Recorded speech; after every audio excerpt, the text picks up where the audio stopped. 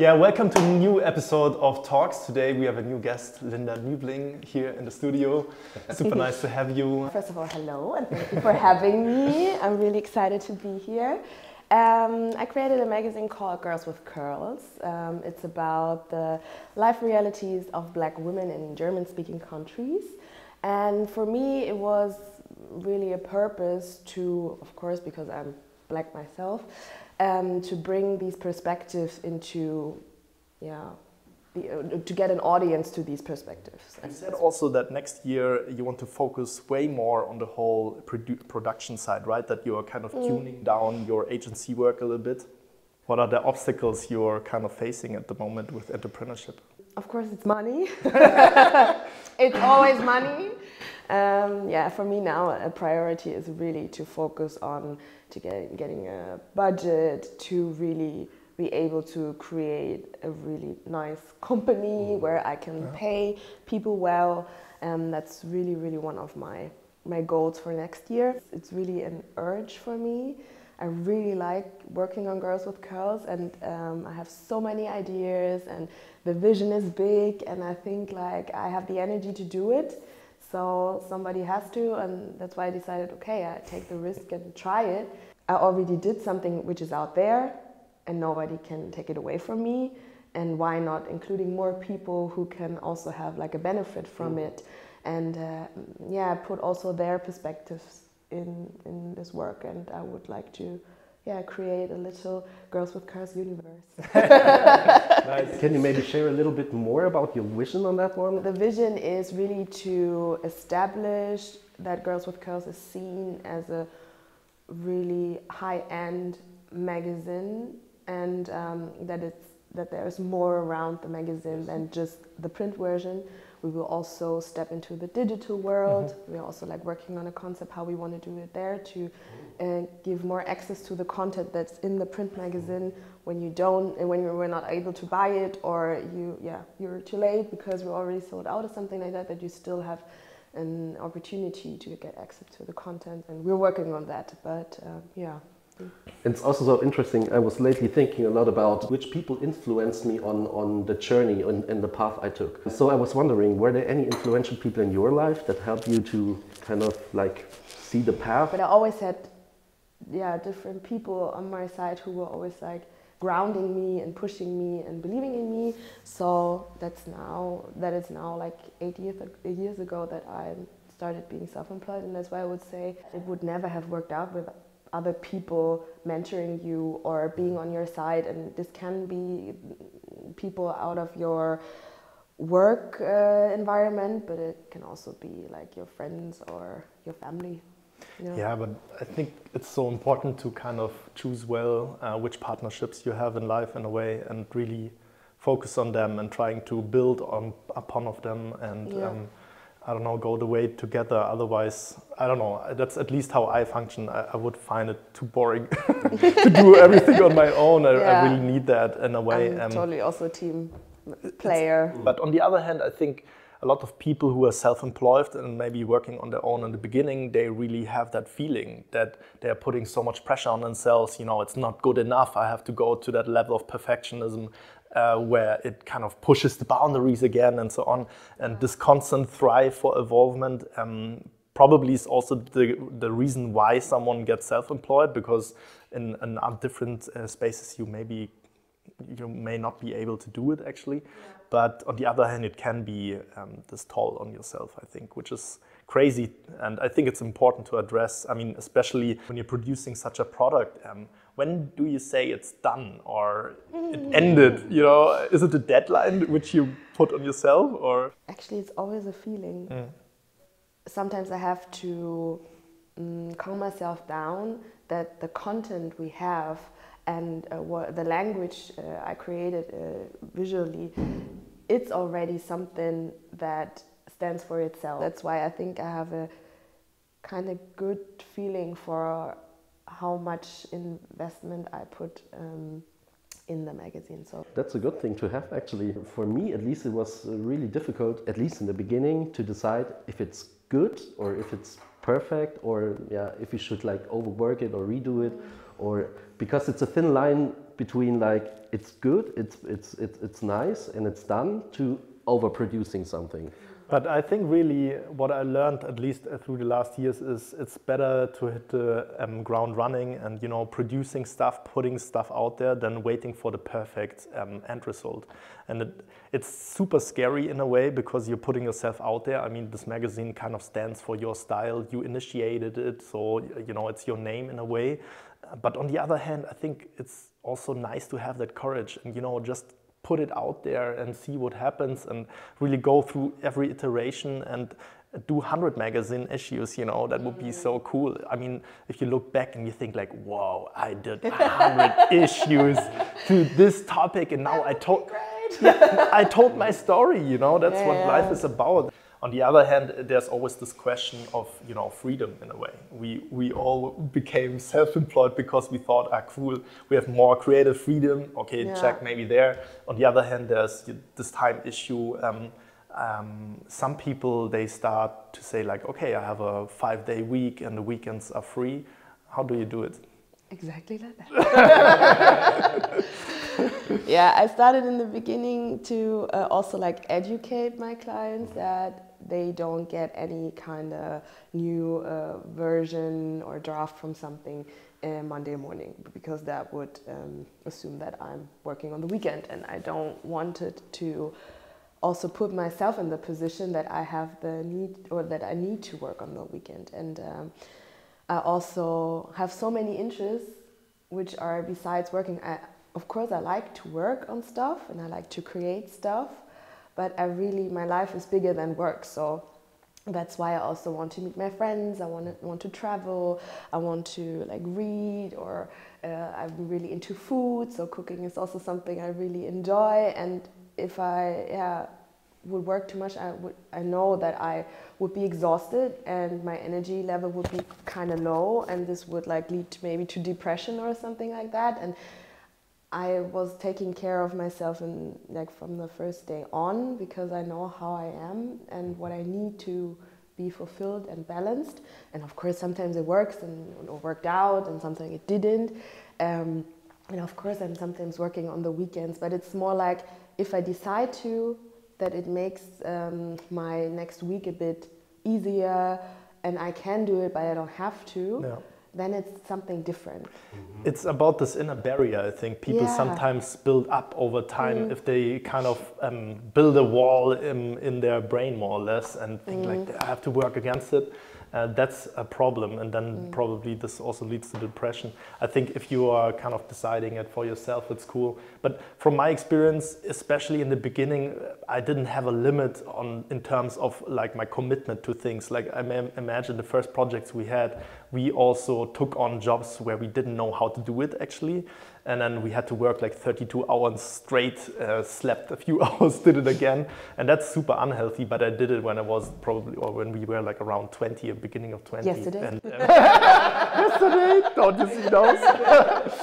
No, that's my 2.5-year-old kids giving me nightmares. No, man, but you know what I mean? So I just wondered, was it really always like this, or was there like a learning curve in the beginning? But because I have the feeling that, you know, you have to find your right meter of work. For instance, for me, sometimes it's better to actually work stuff from, you know, work a little bit on the weekend, then have it done, and then on the Monday it's like a more chilled start or whatever. Yeah, I started from the beginning that I thought, why should I not have a weekend because I'm self-employed? I don't know if you do really, really great stuff just because you work lots of time on it. I think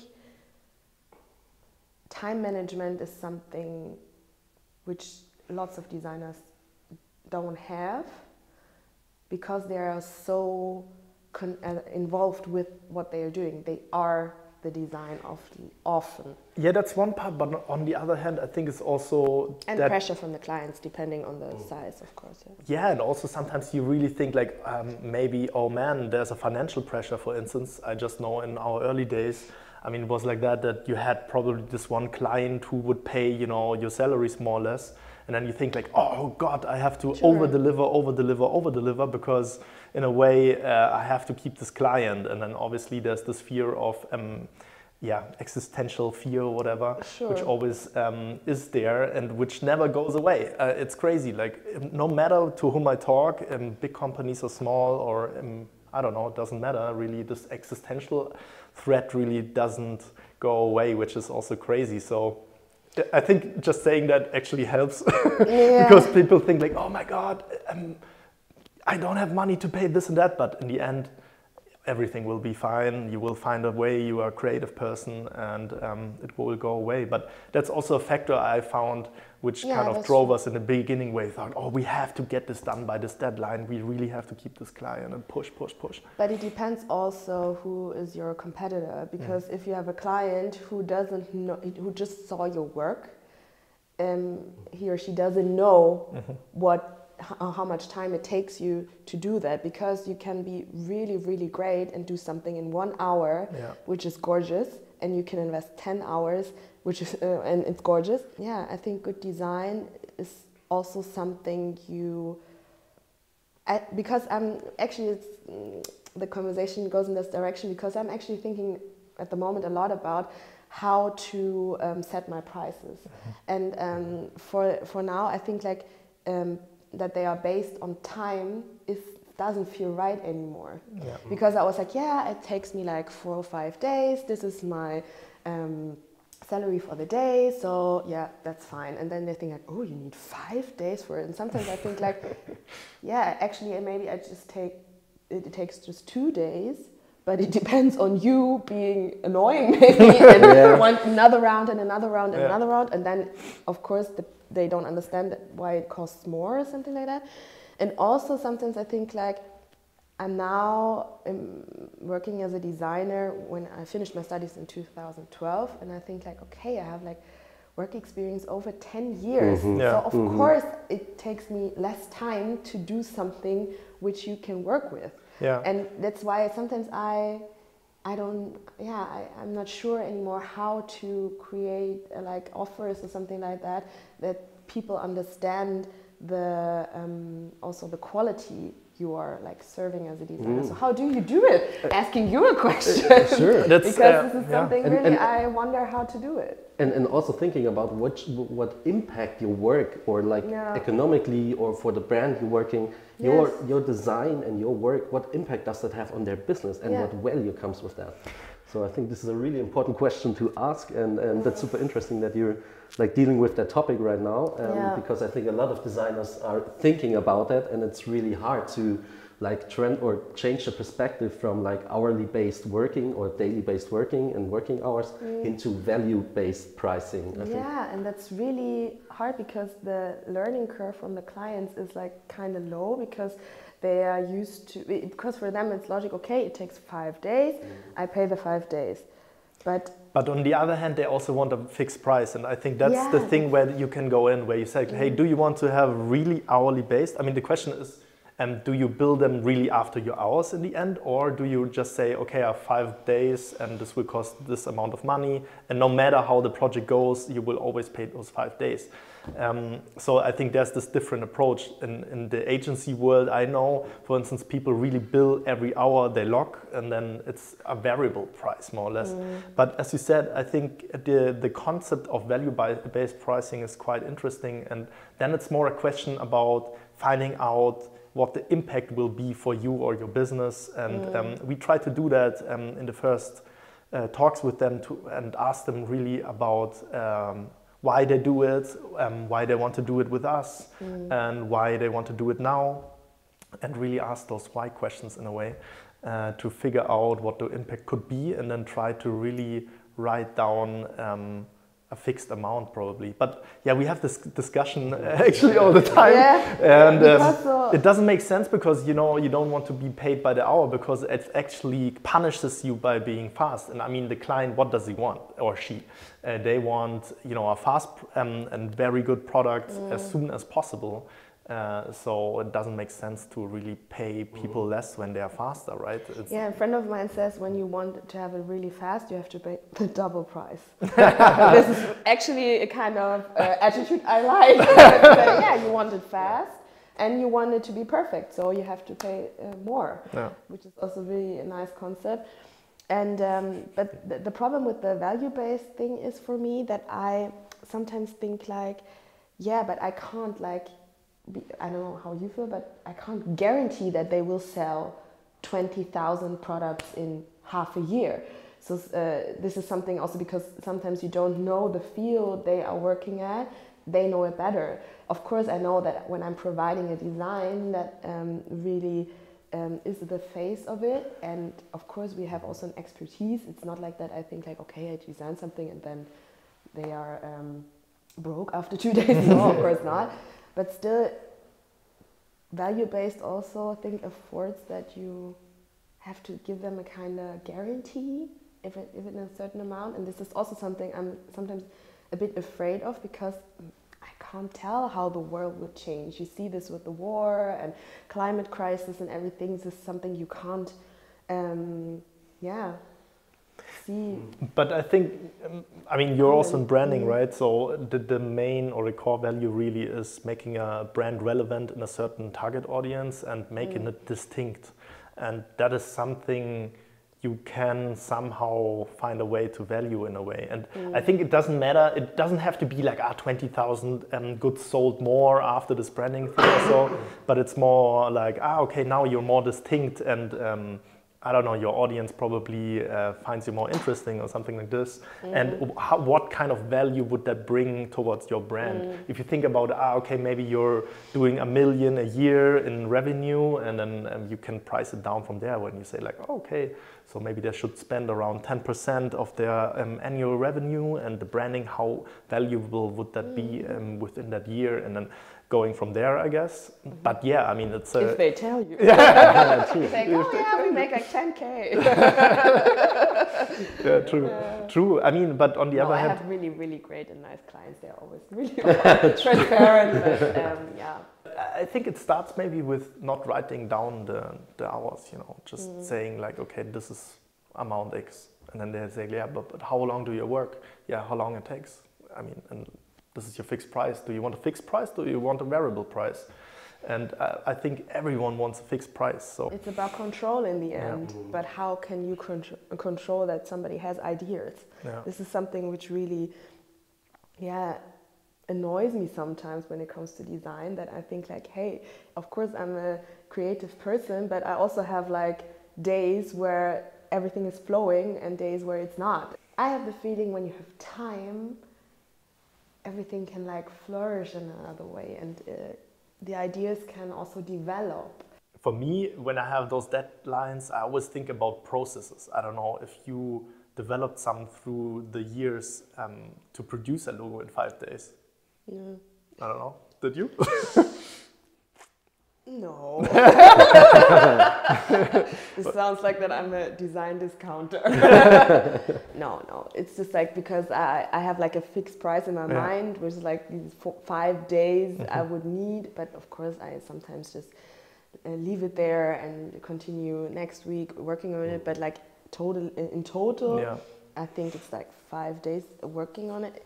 Actually, I'm also not a designer that is really, because you were asking me in the beginning how much time it takes and how I do my decisions, I'm also not really patient. So I'm really impatient, and that's why I'm not this kind of typographic nerd who can sit like on one letter for 3 months. This would never be me. But sometimes I also push myself to do it because I know it also gets better when I take more time. Yeah, I mean, also to find a balance. In a way, that's like the bread and butter, right? And then obviously there always has to be a certain amount of experimentation, I think. And that's also something you were touching base at the beginning with the magazine, where you said like, from now to then, I'm trying to reinvent some parts of it. Not everything, but some parts. I think it's super important to kind of get yourself out there from time to time and really challenge your views in a way, and I don't know, getting out of your bubble in a way.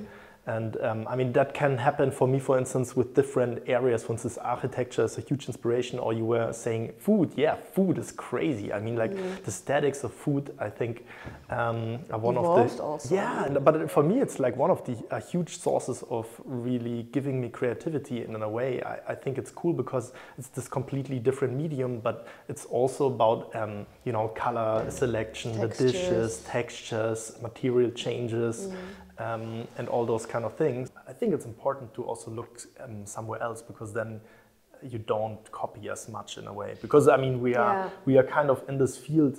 Everything is a reproduction. Everything is a reproduction. That's it. I think also that is one part, and the other one really experimentation. I think is so cool in all different terms. Always trying to try new things and really push yourself in a way. And I mean, you're doing it with this magazine. That's crazy.